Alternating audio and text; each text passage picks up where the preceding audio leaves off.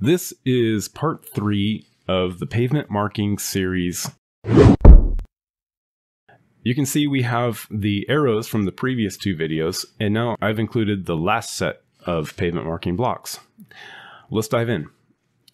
The first one is the HOV marking block. This indicates a high occupancy vehicle. So let's say we want to designate this lane right here as a HOV lane, carpool lane. So what you do is you grab the block by the insertion point, grab the rotation, and snap it to the lane line and move it over into the middle of the lane. Okay, so now this lane is a carpool lane. All of you gross polluters who drive by yourself, you can't use this lane. This is only for 2 or more people in the car. Okay, the next one is the railroad crossing symbol. Same thing. Grab it by the insertion, snap it to the lane, rotate it and snap it to the lane, move it over to the middle of the lane. And now we're warning drivers that there's a railroad crossing coming up. Let's move these out of the way.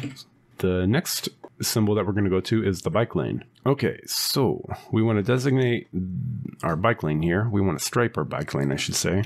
Grab it by the insertion and then rotate it to fit the lane. You know the drill. And then this block has one little trick up its sleeve. So if you click on it, you have a visibility grip.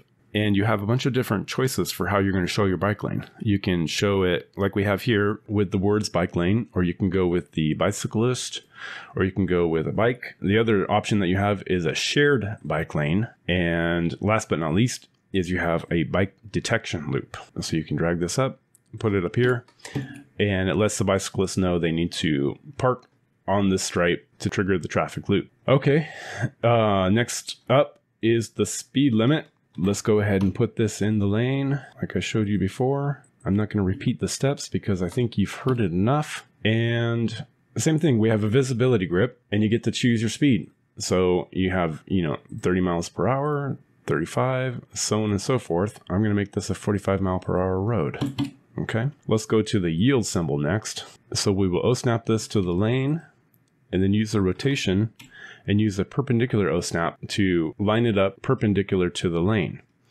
And now you can see the stretch grip. What that allows you to do is stretch the symbol to span the entire lane.